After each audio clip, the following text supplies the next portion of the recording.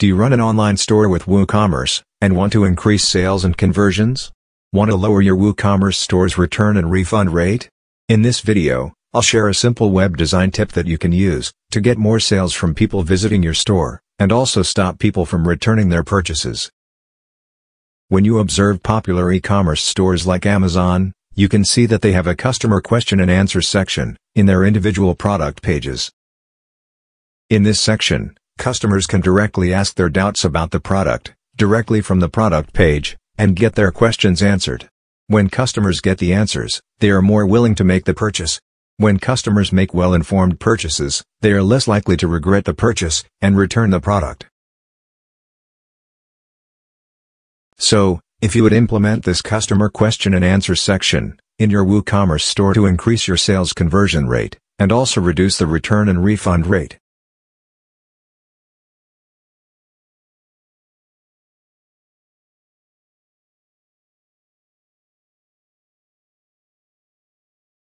Since the question and answer section does not come with WooCommerce by default, you can make use of the 𝗖𝗲 FAQ, WooCommerce Product Question and Answer plugin, to add a question-answer section to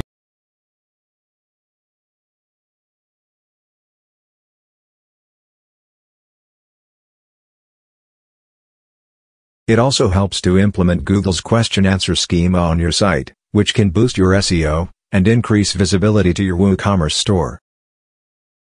We have provided a link to this plugin in the video description. On this WordPress website, we have set up a WooCommerce store with products. We also have installed and activated the 𝗖𝗲 FAQ plugin. Let's go to the 𝗖𝗲 FAQ plugin settings page, and enable the question and answer section. In the settings page, you could find the question and answer settings tab. Here, you can enable or disable the question and answer tab on your WooCommerce product pages. Below, you have several setting options, where you can choose to allow who can add the questions, who can add the answers, and who can upvote the questions. In each of these sections, you can choose who performs the specific action. You could choose anyone, that is, any anonymous person, or logged in users, that is, anyone logged into your site, or customers, that is, people who were signed in as the customer user role, or admin only, that is, only the administrator can perform the action. Spend some time to select who you want to allow to perform these actions in the Q&A section. If you allow customers to answer the questions, it will increase reliability of the answers to the potential buyers. Then you have the moderation settings for questions and answers. When customers and anonymous visitors post questions and answers, they could be posted directly or do so in moderation, which requires your approval to be posted. Choose how the questions and answers moderation works, and then save the 𝗖𝗲 FAQ settings.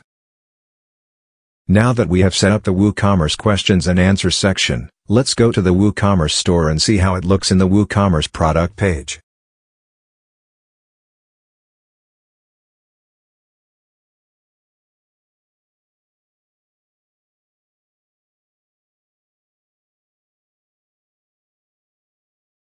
In WooCommerce product page, you can see that a questions and answers tab is added next to the review tab, near the product description and additional information tabs. In the Q&A tab, we can see that several questions and answers are posted with some upvotes. Let's try to post a question and an answer.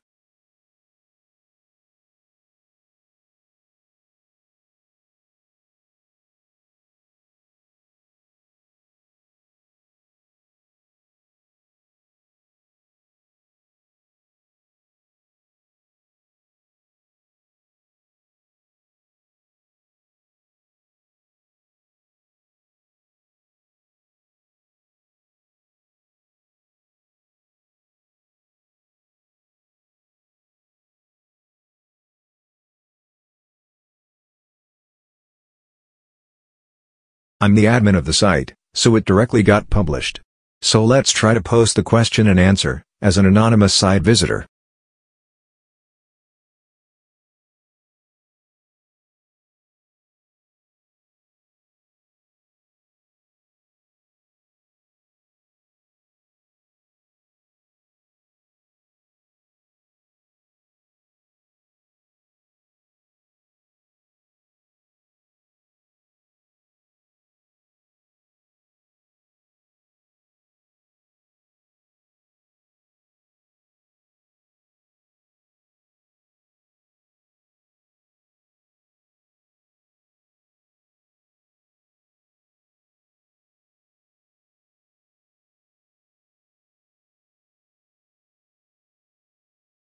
Since we have set up moderation for anonymous visitors, the question and answer that is posted will go to moderation and will require your approval.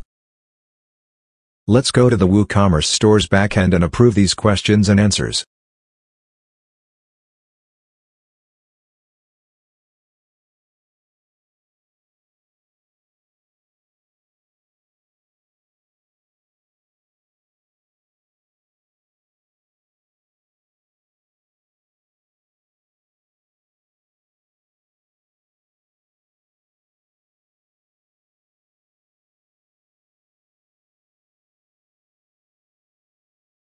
After approving the questions and answers, let's see if they're added to the front-end product page.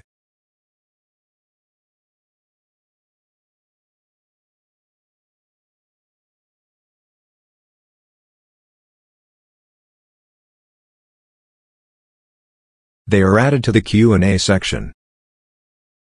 You can also add multiple answers to a question. You could also upvote the questions, and search for the questions and answers that you need.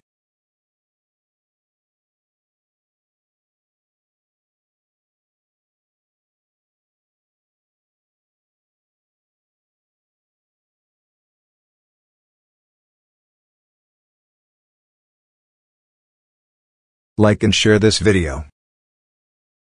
Subscribe to this channel to get updates on more videos like this.